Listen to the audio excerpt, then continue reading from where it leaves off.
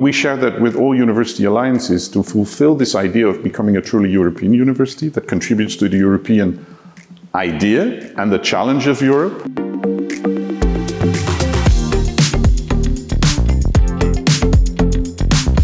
We see that we really need collaboration and that universities have a lot to contribute, but they must do so in an integrated way across Europe. And this is where we're moving to, of course, with the specific strengths of our association, which is about superdiversity, sustainability, living with the cities, transitions, etc. And being a very inclusive type of university alliance, which really sets us apart. But the challenge is really to further establish us as a force for the good of Europe. One of the most amazing things, and actually very heartwarming, not only for me, but also for the whole UNIC community, that we have been able to create this very warm community and UNIC family. And that is the core and the key to achieve so much that we have done. Universities have this drive not only to be academically excellent, but also deliver direct impact to us and our environments, especially the cities. And what UNIC delivers is, of course, that we share these experiences and we run into problems that we can compare with others, and we can share thoughts and transfer solutions from one city to another.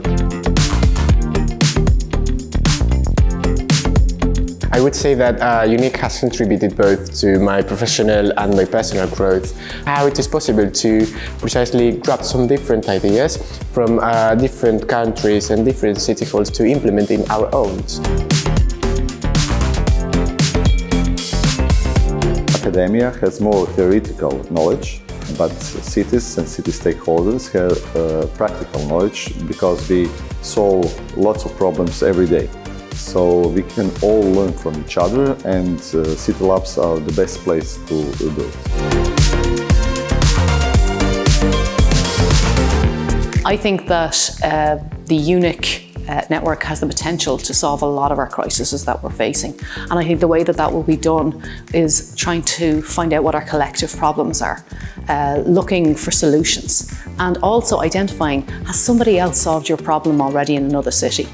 And if we can do that, and if we can work together on building that knowledge together, then I think we can solve a lot of our problems that we face. They might be very different, but somebody in Oulu or somebody in Malmo may have already faced your issue.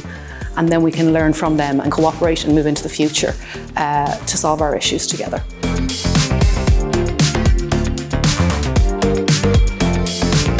Together with our cities, we are actually solving the challenges of the post-industrial cities, and this way also shaping the future.